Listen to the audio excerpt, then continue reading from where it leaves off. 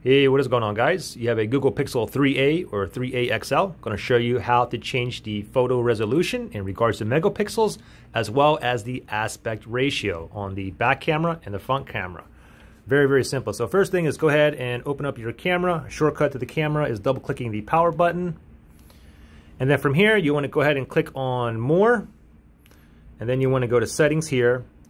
And now if we scroll down here, now we can see photo here. We can see the back camera, the front camera. Also, if you want to change the video resolution, it's down here. Okay, so for the photo resolution for the back, this is the back camera here. You can change the aspect ratio to 4:3 at 12.2 megapixels. So you can go all the way down to 16:9 ratio at 8.3 megapixels.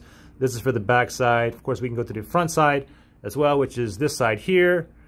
And you can change the aspect ratio as well as the megapixels on here. And again, like I said, you do have the video resolution down here for the back and front camera as well. There you guys go. Thanks for watching. See you guys in the next one. Bye.